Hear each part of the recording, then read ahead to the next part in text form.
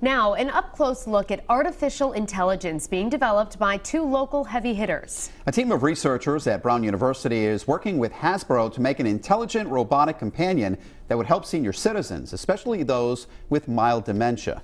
Eyewitness News reporter Kim Kalunian got a rare access to both Hasbro's model shop and the Brown Robotics Lab to find out more about the technology and when it could hit store shelves. She joins us now with what she's learned. New tonight.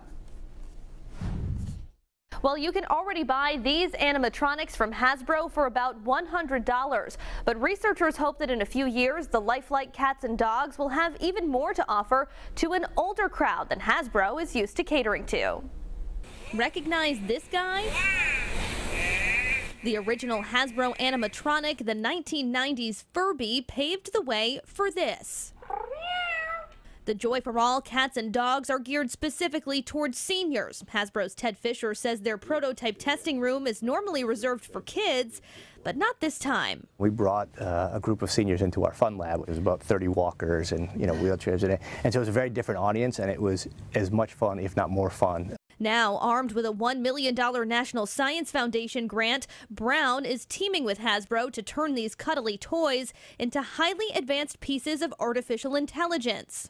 So our idea was we can bring expertise for the artificial intelligence, for the mechanics and the human-robot interaction side, and they are one of the best companies to build at a very small scale and an affordable scale, something that can really be distributed to a lot of people. We were neophytes in this space, in this aging and senior space, but Brown and Brown Medical have an incredible geriatrics department, those type of things. The project is called ARIES, or Affordable Robotic Intelligence for Elderly Support.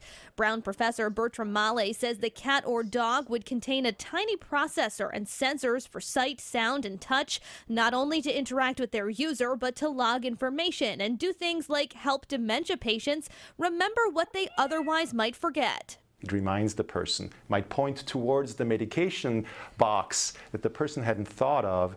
Inside the Hasbro model shop, Director of Model Development Patrick Marr shows the inner workings of their creations, from eyes and skeletons to the motherboards that power them. While just a few miles away at Brown's labs, they're working on the cutting-edge technology to help these toys one day communicate with users, smartphones, and computers. What I think Hasbro brings to the table, and layer that with what Brown has also meant to our local community, but doing it together to have broader global impact, hugely powerful and super exciting.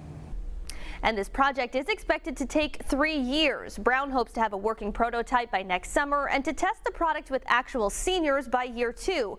Once the product is finished, it will be up to Hasbro if and when it will be on store shelves. I'm Kim Kalunian, Eyewitness News.